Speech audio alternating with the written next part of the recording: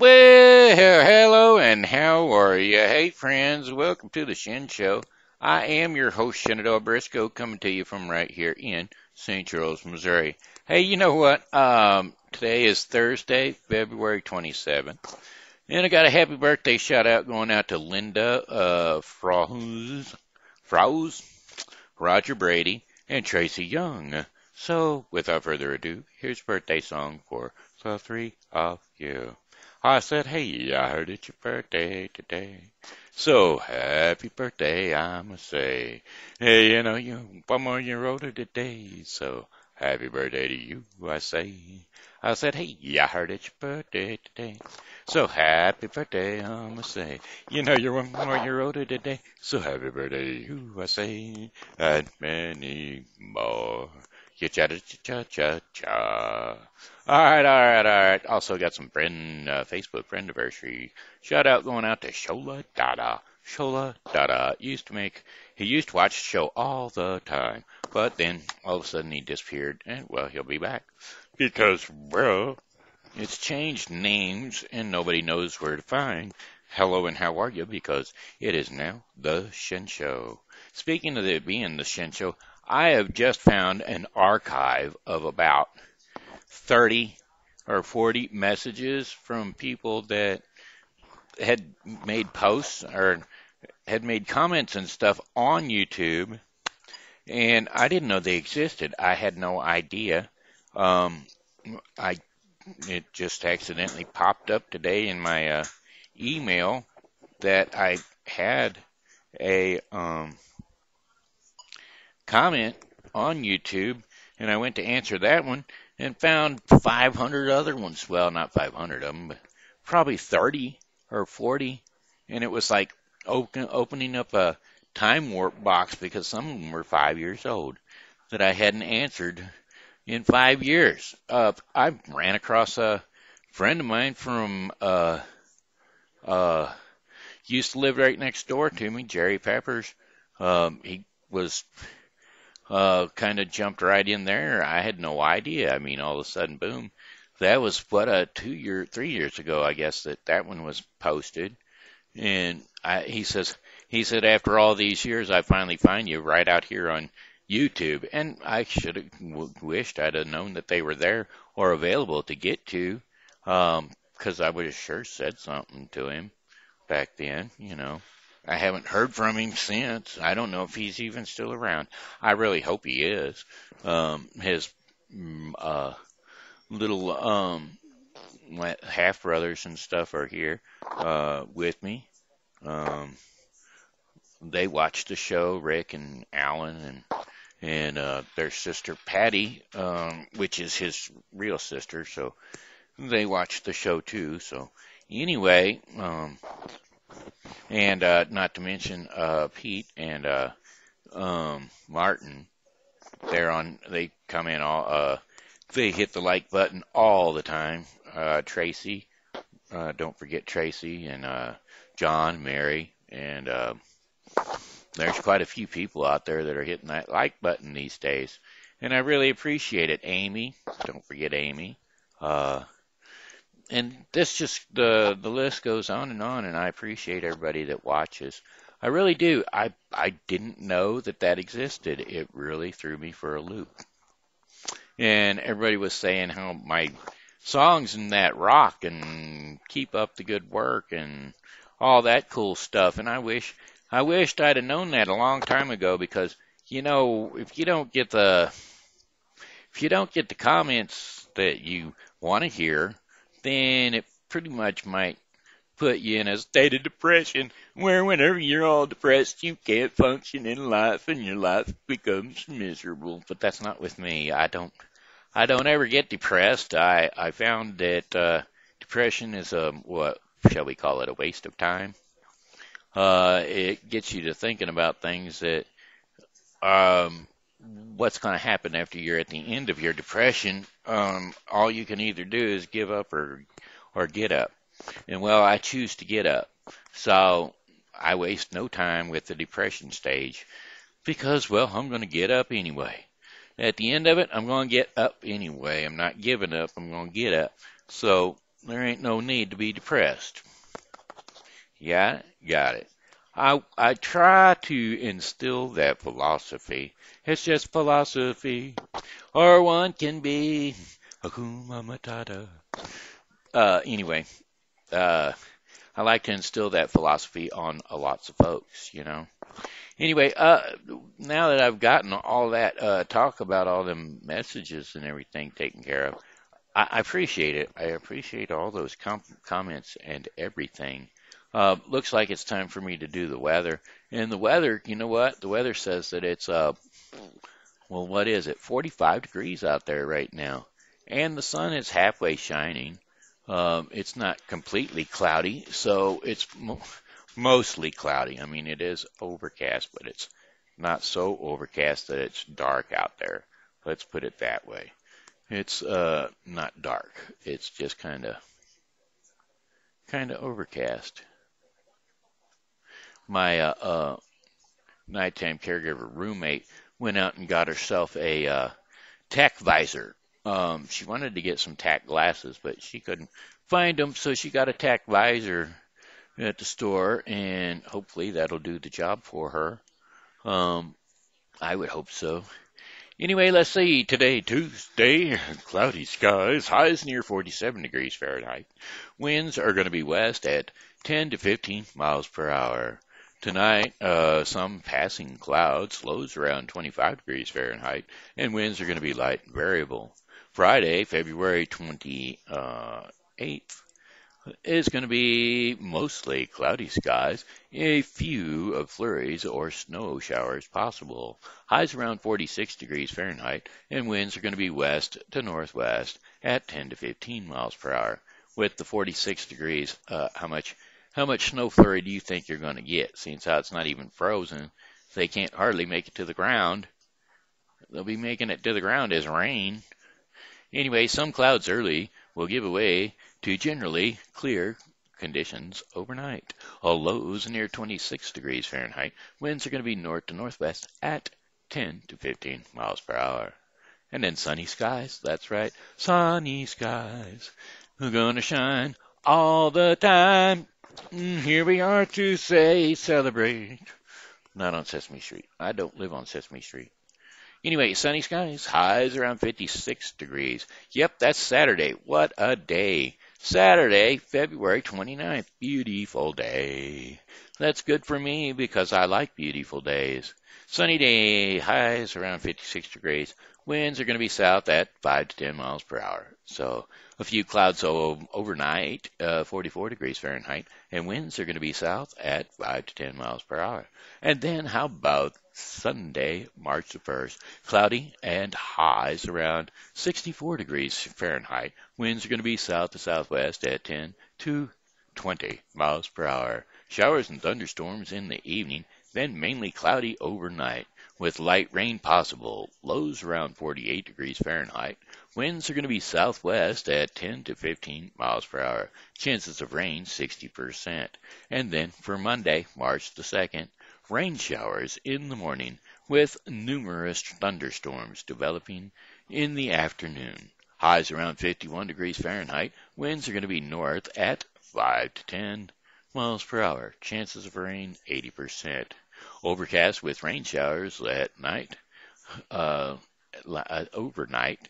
Lows around 40 degrees Fahrenheit, and winds are going to be light and variable. Chances of rain 70%. Light and variable means not above 5 miles per hour. Apparently, that's what it means. Bum, bum, bum, bum, bum, bum, bum. Let's see. I, ah, ha, ha, ha, ha.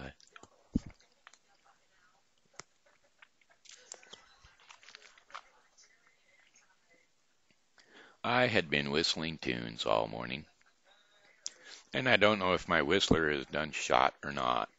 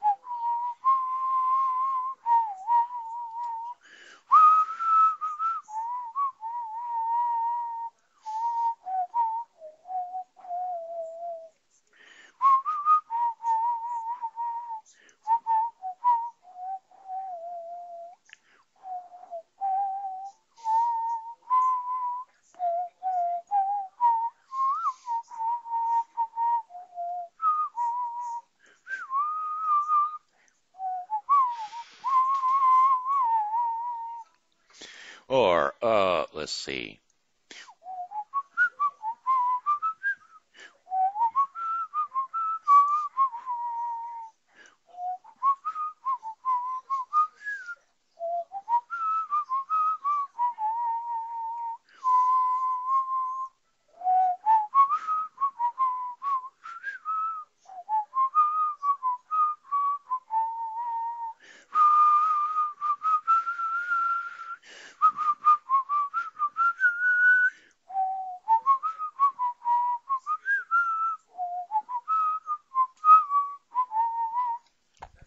Or,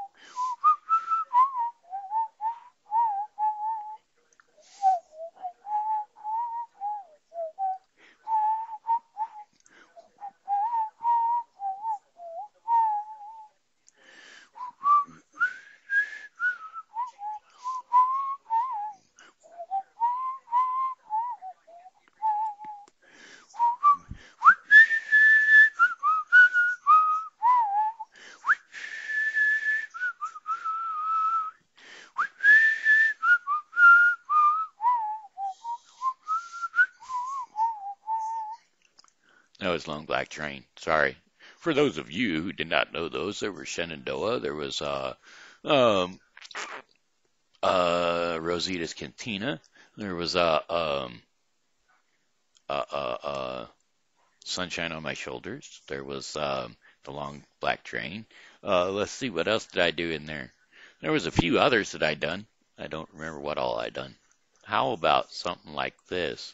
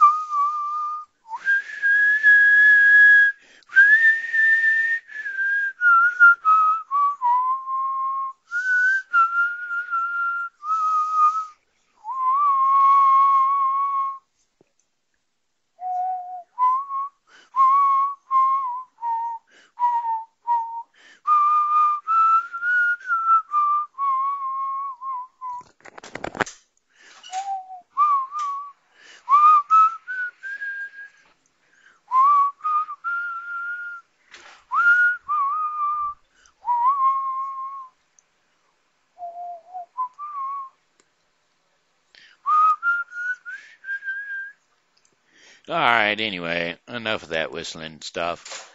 Whistling songs, whistling songs. I don't know, my whistler may not be all that good. You never can tell. Whistler's mother.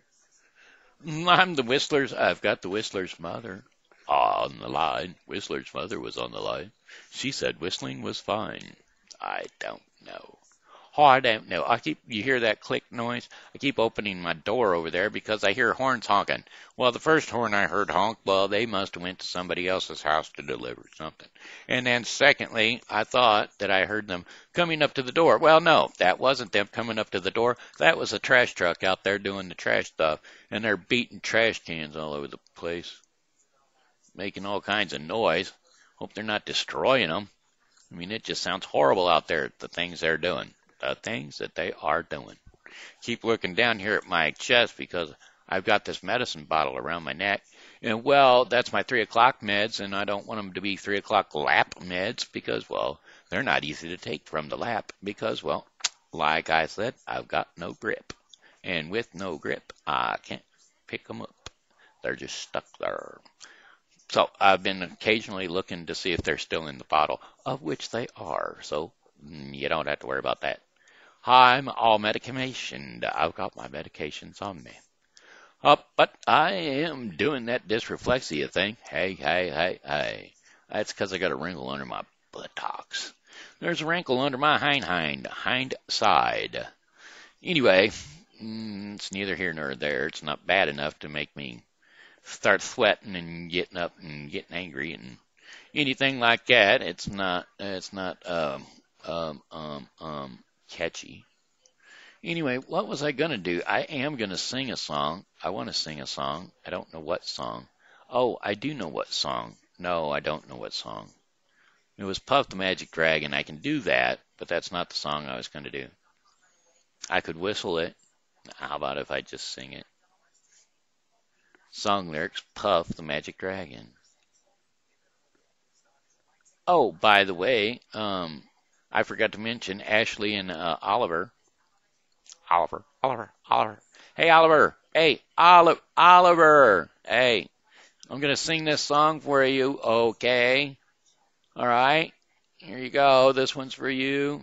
Hey, Oliver. Oliver. What are you doing? Where are you going? Oliver. Okay, here we go. Puff the Magic Dragon lived by the sea and frolicked in the autumn mist in a land called Honolulu. Well, little Jackie Paper, he loved that rascal Puff.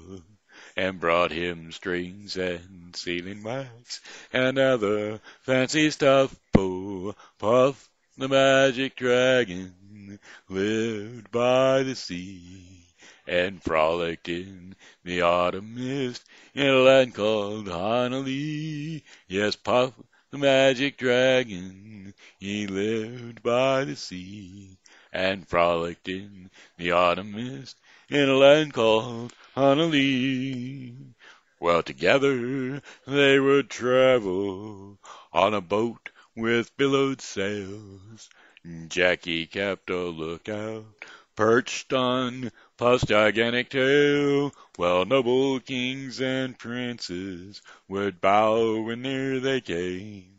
Pirate ships would lower their flags when Puff roared out his name. Oh, Puff the magic dragon lived by the sea and frolicked in the autumn mist in a land called Honolulu. Yes, Puff the magic dragon, he lived by the sea and frolicked in the autumn mist in a land called Honolulu. Well, dragons live forever, but not so little boys. Painted wings and giant rings make way for other toys. One gray night it happened, Jackie Paper came no more, and Puff, that mighty dragon, he ceased his fearless roar. Oh, his head was bent in sorrow, green scales they fell like rain. Puff no longer went to play along the cherry lane without his lifelong friend. Puff could not be brave, so Puff, that mighty dragon, slipped into his cave. Oh, Puff the magic dragon lived by the sea and frolicked in the autumn mist in a land called Honolulu. Yes, Puff the magic dragon lived by the sea and frolicked in the autumn mist in a land called Honolulu. Oh, that's a sad, sad story. I forgot how it ends. Oh, but most these nursery rhyme type songs, they're horrible and they begin. Well, how about some nursery rhymes? They're not so cool and kind. They're always horrible endings, like the ones you sing online. How about the little songs that you sing to your kids? The little songs like, uh, Rockabye Baby. How about that there? A rockabye baby in the treetops. When the wind blows, the cradle will rock. When the bough breaks, which is a tree limb, of course, breaks, the cradle will fall.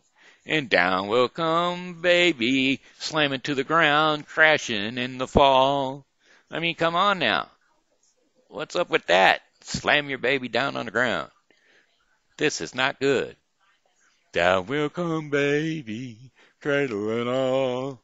Oh, like he's going to float down out of the sky, soft and cushy. No, he's way up in the treetops. The tree's going to break, baby's going to fall, smash, smash down on the ground.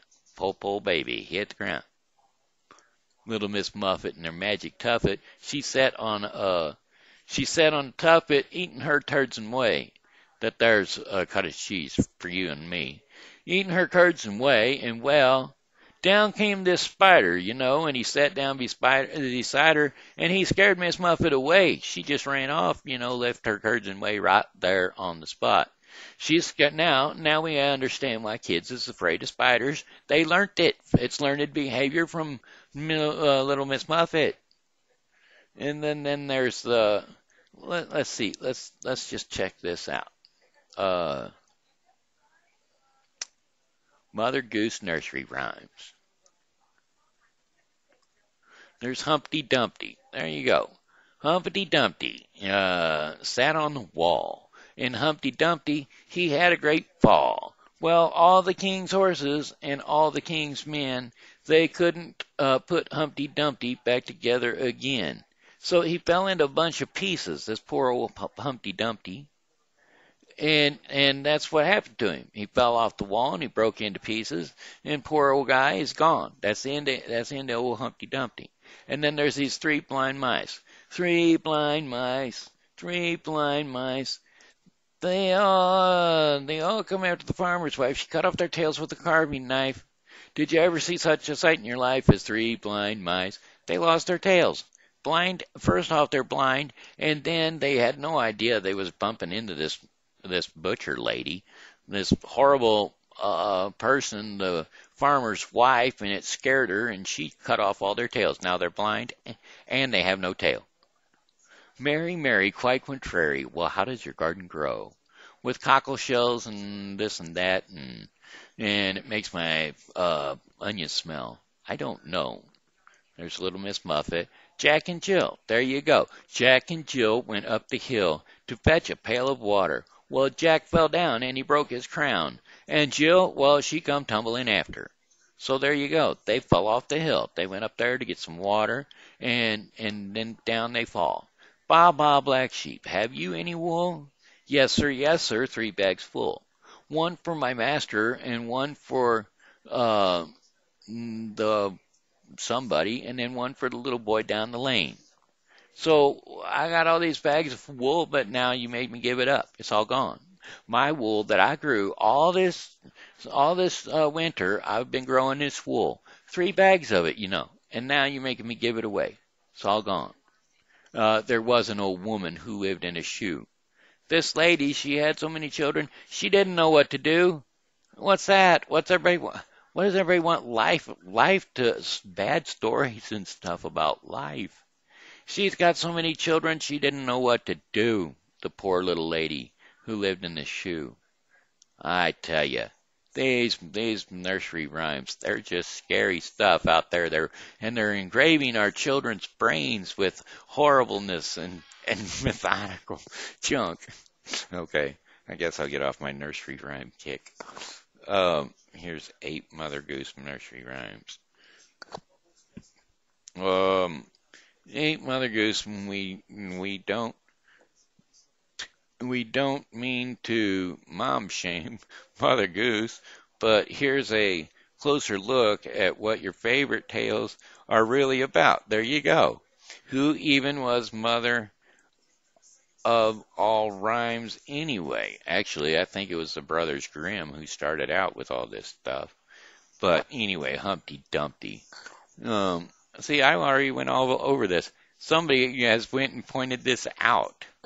We start, a trio of visually impaired rodents are attacked by a farmer's woman with a ginormous knife. And did you ever see such a sight in your life? Thankfully, no. And if this is bad enough, the real story behind it involved Queen Mary and her deadly temper when people tried to overthrow her. Okay, well, there you go. See, that's some stuff like that right there. These are background stories on where Mother Goose came up with these stories. I'll be doggone. Didn't even know it. It's like Humpty Dumpty Dump. The rest of that stuff I made up. This is stuff somebody's put on the internet. So child-friendlies are 21st century appropriate after all, huh? Here's how 8 of Mother Goose's most famous rhymes appear to modern eyes. Okay, he's an adorable egg that dies. Think about it. He's just sitting there and splat. He's on the ground and his friends can't help him. Don't fall off a wall, kids, or you're on your own. In reality, this rhyme is believed to be about a cannon that protected a medieval fort legend, and has it that during a siege the cannon was knocked off of a wall. Soldiers rushed to lift it back up, and as they did, the enemy started picking them off left and right. So You can be the judge which version to tell. Then the blind mice were Queen Mary, and then what was next? Mary, Mary, quite contrary. Why? Why was Mary so contrary? Oh, because those pretty maids all in a row are dead and buried. It's widely believed that this rhyme is also about Mary, the First of England, aka Bloody Mary, whose reputation was based solely on the fact that she carried out mass executions of her uh, dissenters, apparently. Dissenters, whatever dissenters, silver bells and cockle shells aren't gardening tools or pretty flowers. They are torture devices. Heartwarming, you know?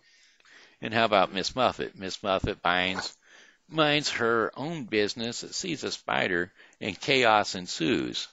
The moral of this story is either arachnophobia is understandable, or look for any excuse not to eat, um, not to eat cottage cheese. Okay, and then Jack and Jill. Hey, they picked the same ones I did. That's weird that they picked the same ones I did. Huh. Here you have two kids trying to be helpful by fetching a pail of water, but look, where does it get them? Jack ends up with a broken crown, probably Mother Goose, for traumatic brain injury, and nobody seems to care, in fact, that they send him to bed with his uh, concussioned head, which is a major no-no. And while Jill, the one who gets in trouble, isn't it isn't her fault at all. Jack can't get down a hill without falling. And then sing a song of sixpence. I don't really remember that one, but I did do blah blah black sheep. Okay, at least a Mother Goose rhyme that doesn't involve Queen Mary, I, or her immediate family. Oh, Queen Mary the First, or her immediate family. At first glance, it seems like a sweet little story about a darling sheep that produces an impressive amount of wool. 3 bags full, folks, 3 bags. Then you find out that the rhyme is actually thought to be a protest against an especially harsh wool tax imposed on poor farmers in the 13th century. That little boy who cries down the lane. Yeah, that's the farmer, sad. And then there was an old woman who lived in the shoe. Okay, here we go again. We've all heard the tiny house movement. Well, but living in a shoe is taking it too far. And just how did the old woman come to have so many children at her advanced age? Was this some sort of medieval orphanage? Get her some care.com. But seriously, this is a terrible rhyme. It's just 4 lines, features poverty, famine, and child abuse. Get this lady some help. All right, and so who was Mother Goose? Maybe you imagine a female goose with a bonnet and a quill pen, scribbling bits of rhymes on scrap paper. Or maybe you envision a little old woman with a shawl and a cane and a dozen of children clamoring for the next bit of rhythmic bliss to pour from her lips. In either case, you'd be wrong. The identity of the real Mother Goose isn't conclusively known. Legends, memories, and stories over the centuries have failed to produce a real Mother Goose. What we do know is that the popular bedtime stories, the rhymes, have existed in various forms for centuries, and the first book of Mother Goose rhymes was published in 1697. Okay, there you go. There you go. There's your Mother Goose stuff. I didn't know that that was going to come up like that after I started talking about it, but there it was. Boo hoo hoo hoo hoo. All right. How much time have I put into this? Wow, 35 minutes again already? Well, okay, looks like it's about time for our portion of the program called Our Daily Bread. And so if you tune into odb.org and support them, give them a little support and a little financial funding, they can pass the word of the gospel all around the world. That's right, in their little booklet called Our Daily Bread. Anyway, I go through my church to get mine, so I'm going on that route. Of course, I haven't really been to church that much lately. I did make it 2 weeks ago. I can only go every other weekend, and only if the weather is good and my range of motion falls on the right day. And anyway, and if I'm able to do that. Anyway, unexpected change. That's right. Today's devotion is called Unexpected Change. If you're planning on tuning into the Bible with Briscoe today, we'll be covering Numbers 17 through 19 and Mark 6:30 through 56. Okay. Today's devotion is Unexpected Change, and the scripture that goes with that is James 14:13 through 17, which I'll be reading now. Now listen, you who say, today or tomorrow we will go to this or that city, spend a year there, carry on business, and make money. Why, you do not even know what will happen tomorrow. What is your life? Why, you are a mist that appears for a little while and then vanishes. Instead, you ought to say, if it is the Lord's will, we will live and do this or that. As it is, you boast in your arrogant schemes. All such boasting is evil. If anyone then knows the good they ought to do and doesn't do it, it is a sin for them. Okay, James 4:13 through 17. And there you have it. Let there be the Bible portion of the program, the Daily Bread. And so therefore I've got one other song for you today, and that would be, well, goodbye, my friends, it's a time to go. I say goodbye, my friends, it's time to go. I hate to leave you, but I really must go. So goodbye, my friends, goodbye. This here has been Shen Briscoe saying hello and how are you? Thanks for tuning in to the Shen Show. And as always, God loves you and so do I. So come back and see me tomorrow because, well, I'll be here. And I hope that you are too.